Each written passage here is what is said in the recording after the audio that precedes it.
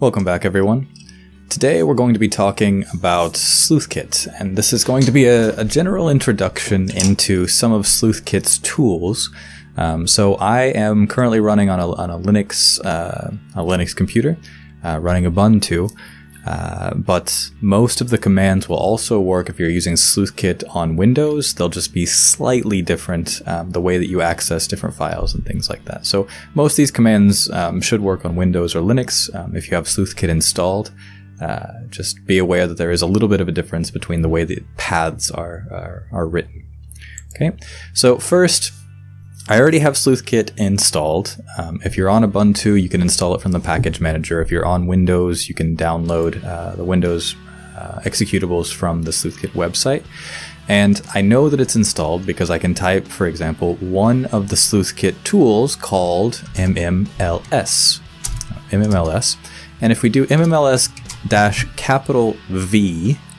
okay, -V, then we can see what version of the Sleuth Kit tools that we have installed. And I'm currently using version 4.3.1, and that's the most recent version as of today.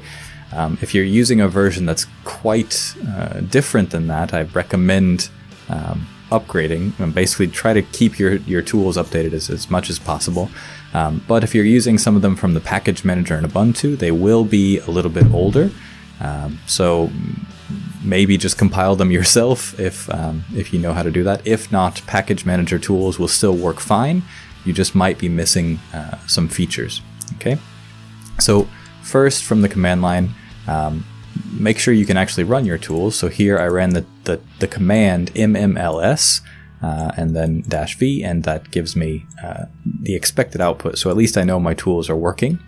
I'll tell you a little bit about my setup. I'm currently inside my images folder, or an image folder, and if I do ls, if I type ls, then I can see all of the files inside that directory.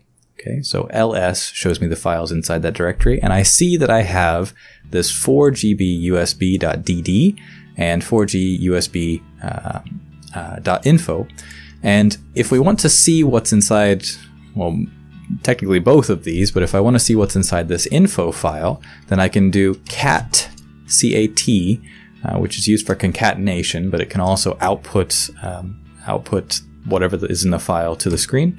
So we can do cat 4GB USB info, okay, and then that will list basically all of the text inside of this info file. And this is just created, an image was created using Geimager, and it just has information about a little bit about the system that created it, some of the commands that created it, information about the device itself, yeah, and then the hash value. So again, the hash value is going to be one of the most important values. So here we have this hash value, D0, D8, ending, well, I'll just say ending with 5EFD. Okay, so the first thing we're going to want to do, I'm going to clear this. The first thing we want to do before we start working with this image is hash the image. And it was an MD5 hash, so I can use MD5 sum on this 4GB USB DD. Okay. And MD5 sum will then calculate the hash value of this 4GB disk, and it should be the same value that was registered inside this 4GB USB.info. And here we have this 5EFD. So we know that this image and whatever was created, at least in this image, the info file, are the same image. So now we have a good starting point. We know that the hash value at least matched from the recorded hash value, assuming the recorded hash value is correct. Okay, so so far we've looked into this info file to get information about the image, and then we created a hash of our disk image using MD5 sum. Okay, so that's all we've done so far. We haven't actually used Sleuth Kit tools to do anything except look at the version of the Sleuth Kit tools that are installed on this system. So the first thing I'm going to do, I have this image, and let's say I don't know anything about this image. So I need to start by gaining a little bit more information about what is going on with this image. So I can do img STAT, and this is a tool that's also part of the Sleuth Kit. It's image stat, and basically for image stat, you just give it the image directly. Okay. Now my image is a raw disk image. It's a DD image, right? So we have a raw disk image. If this was an E01 file or another type of disk image, then some of these tools might not work as expected. So the first thing to make sure of is that you're actually working with a raw disk image, or you have like libewf installed, so that way you can work with expert witness format images. Okay, so image stat, img stat, and then the image name, press enter, and then we see that image type is raw, and it gives the size in bytes. Okay, so relatively small image. We know that we're dealing with a raw disk image, and even though it says DD, we would expect a raw disk image, but this just confirms that it looks like, at least, that it's a raw disk image. Okay, so now that I know that I'm dealing with a raw disk image, we can run mmls and the disk image name, and this gives us information about the disk itself. Okay, so it has a DOS partition table. The offset sector is 0. Units are in 512 byte sectors, and this is going to be important for some of the analysis we might do later. Okay, now each of these entries are basically either the partition table, unallocated space, or partitions themselves. Okay, so now we can actually see the layout of the physical disk. So this basically tells me mmls, and this for mmls and the image name tells me the layout of the actual disk. Okay, now this is very important because now I know the start point of the partition that I'm interested in analyzing.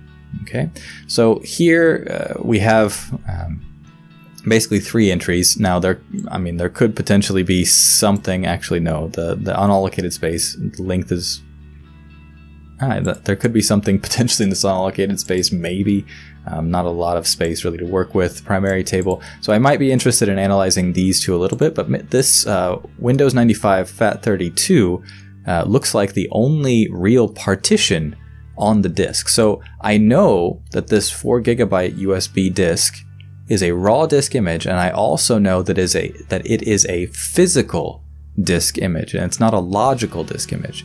If it was a logical disk image, mmls would give us an error because it wouldn't be able to basically parse out the partition table.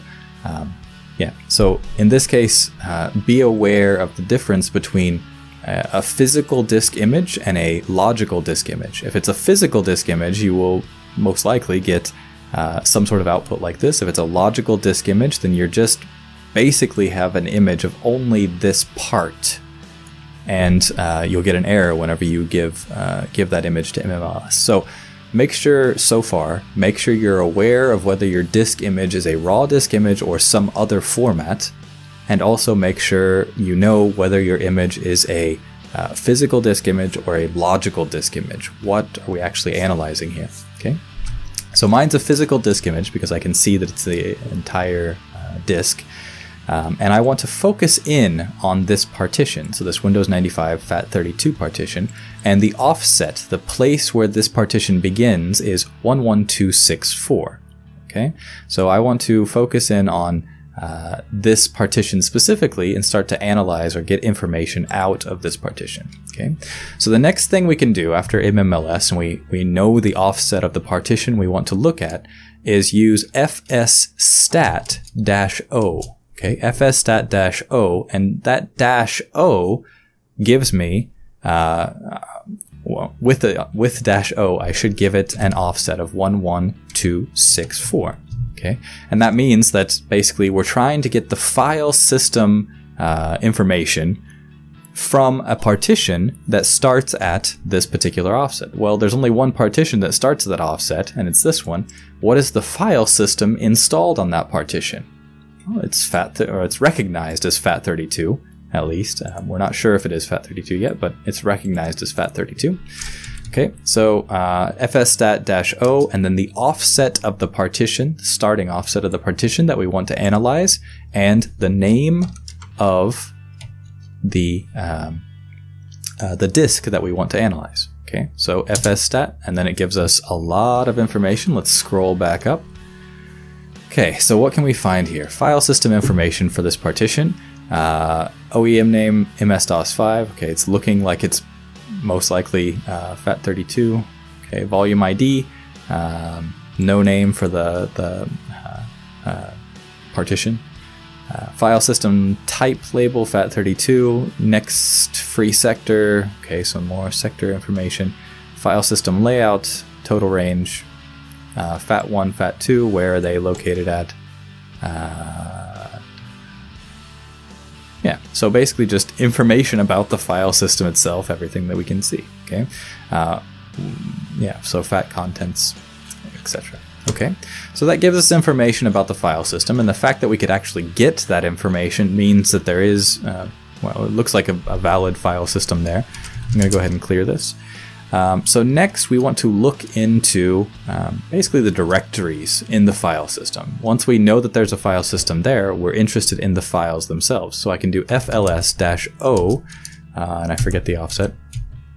I'll just do fls-o. So fls-o, and then the offset of the partition that I'm interested in, and the disk image.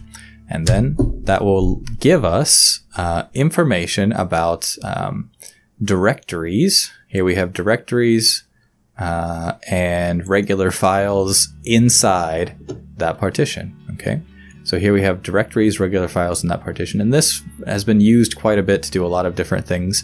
One thing that you might notice already, we have these CR downloads, which is like a Chrome download. So basically an image, this image most likely, or one of these images, was most likely downloaded into this USB stick or this drive, and then the CR download was deleted whenever it was renamed.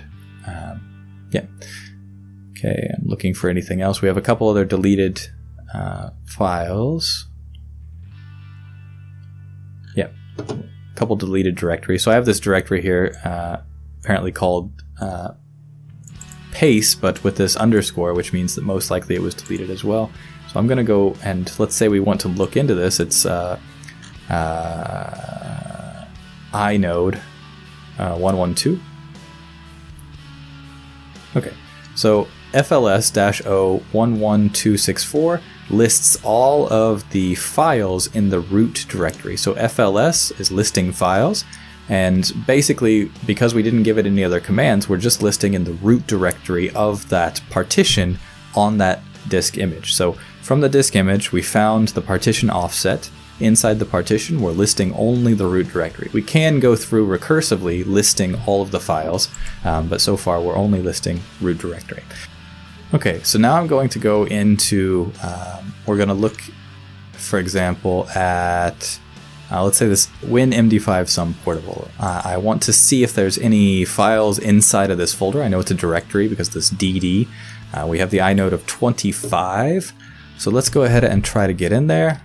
So we can just type fls, give it the offset of the partition that you want to look at on the physical disk image, and then the inode of the folder that you want to look into. And in our case, it's 25. So I can hit enter, and then this gives me a couple files, regular files, and a couple more folders. So I can use this basically to go through and look at different files and folders just directly using Sleuth Kit as a parser. In later videos, we'll go through about how to actually extract this data once we identify files or folders that we're interested in, how we can use Sleuth Kit to extract this data. So I hope that was helpful for at least getting started. The biggest thing to think about is, first off, you need to get information about the image with image stat, img stat, and then the disk image that you're going to analyze. So first we're going to get information about the disk image to make sure it's the right type, basically. Then we want to use mmls to get the layout of the disk image, right? So we can actually see if it's a physical disk or if it's a logical disk. If it's a physical disk, we know that we're going to have to use offsets. If it's a logical disk, you do not have to give the offset. So in our case, we have a physical disk image. So we need to get the offset of the partition that we want to actually analyze, which in our case is 11264. Okay, and then you can use fsstat and the offset 11264 with the disk image name 4GB USB DD. Okay, so in this case, we can get the file system information from the partition at offset 11264. And if there's multiple partitions in here, I can give the starting offset for multiple partitions in different commands to find out what file systems are installed. Okay. And then FLS lists the files within a given partition by default just in the root directory, but you can list, for example, recursively, you can list deleted files, you can do a lot of different listings there. 1124, and then you have to give it the disk image name, right? And then that gives me a list of all of the files.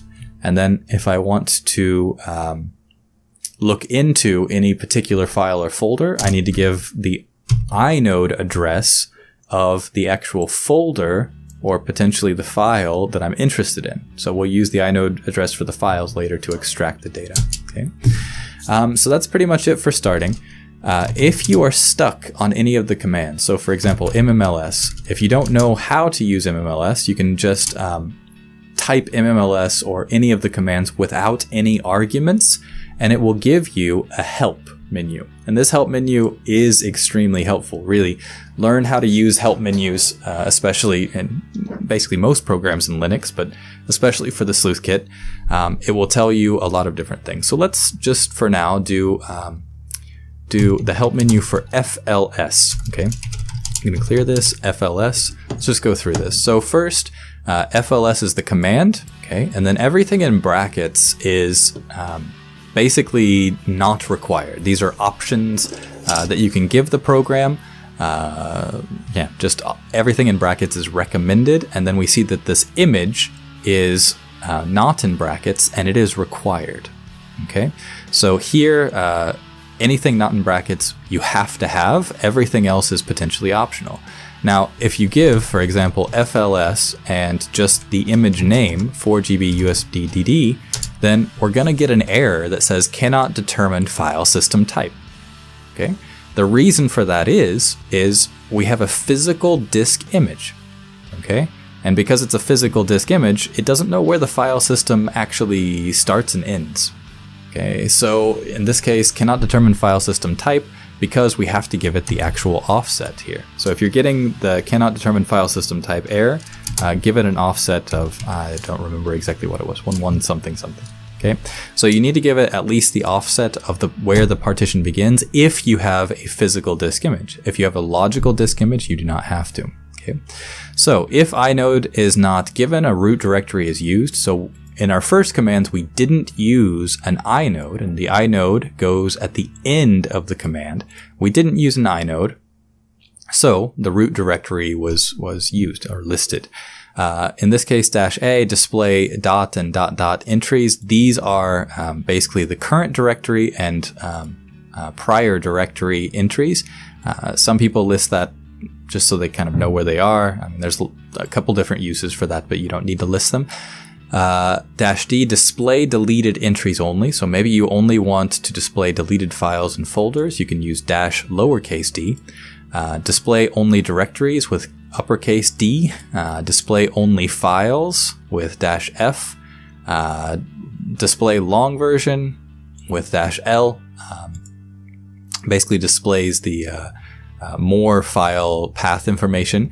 -i image type. So some image types cannot be determined, so you can give it -i and then say the image type that you want to use, whether it's raw or some other image type, and you can use -i list for supported type. So for example, we can use FLS-i list, and it supports, at least in my version, raw image types, either single or split, AFF, AFD, AFM, AFFlib, and EWF. Okay, so those are all the file types that my version of Sleuth Kit is supporting because I have different libraries installed. Okay. -M, display the output in MacTime input format with dir as the actual mount point of the image. MacTime format is what a lot of other tools use, so if you want to export the output of FLS and then put them into another tool, they're usually asking you for MacTime output, and we'll talk about that later. -O is the image offset, and we've already used that, the offset in the image file in sectors, so we really need to know the image offsets to be able to analyze the data. -P displays the full path for each file. Again, path. Path. -R recurse on all the directory entries or list every file and directory in the disk image. -U display undeleted entries only. Okay, undeleted entries. -V verbose output. -V print the version. -Z is the time zone of the original machine. So sometimes it's important to set the time zone of the original machine, and -S seconds time to skew of the original machine. So again, a couple different options. Right now we will just show you if you use -R. So in this case, FLS -O 11264, right? And let's say we can find out where we need to put -R up here. So it should be FLS dash and then whatever your options are. So I need to put -R before -O. Okay. So FLS -R -O give the offset number. So -O is expecting something afterwards, but -R is not. And then we give the disk image, and then I don't need this inode because I'm going to list all of the files. So if I hit enter, then it should list very quickly because there wasn't a lot. There's not a lot of files inside this, but you see that we're actually going into each folder and then listing all of the files and folders in each folder. So this gives us a recursive list of all of the files and folders for the entire disk. So that's it for Introduction to Sleuth Kit. I hope the commands make sense, or at least you're able to access the help menus if you use, for example, mmls without any arguments, or if you use mmls just mmls without any arguments. Any of the Sleuth Kit commands without an argument will give you this help menu. Okay, so that's it for today. Thank you very much.